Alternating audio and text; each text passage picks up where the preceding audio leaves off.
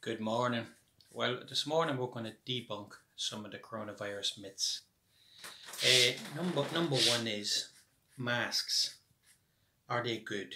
Well, they are good for health professionals there if somebody is and they know of the person that is infectious, that it protects them, but also that the people that are sick, that if they wear masks and they're coughing and sneezing, that they're sneezing into the mask and they're not sneezing into the environment.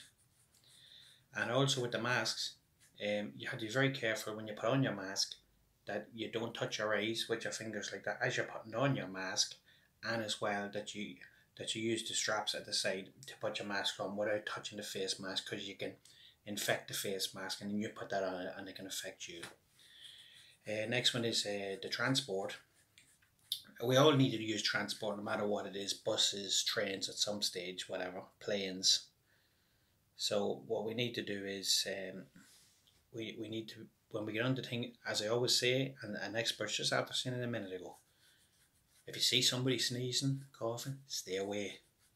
I'm always saying it, and I'm going to say it forever. Stay away.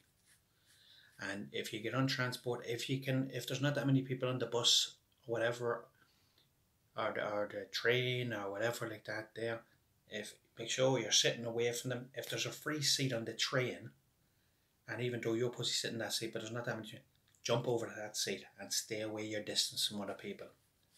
I know it's an extreme measure, but the thing about it is we need to do it at the moment because these are extreme times. Okay, so the next one is like that there.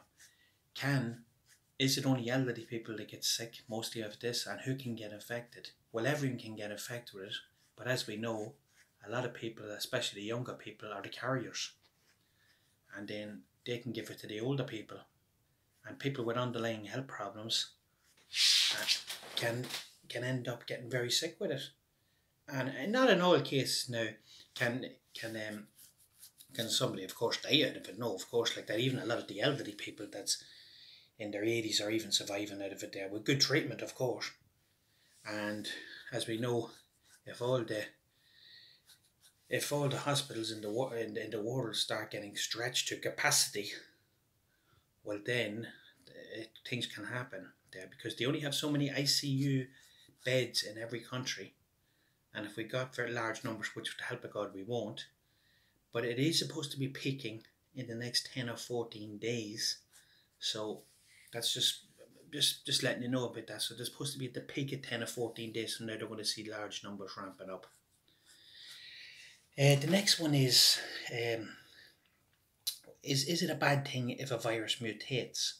Well, a doctor just said there, it's not really a bad thing, because as it mutates, it makes mistakes. As a medical term, it makes mistakes, and as the virus carries on through person to person, it can weaken the potency of the virus and it's less effective, and then the doctor would be hoping that it dies out over the matter of the numbers. So mutation isn't really a bad thing. People always say, oh, it's mutating, then it goes into it stronger. No, it can be a good thing at sometimes as well. And it can mutate, that the virus, as it replicates and goes through other people like that, the potency is a lot less.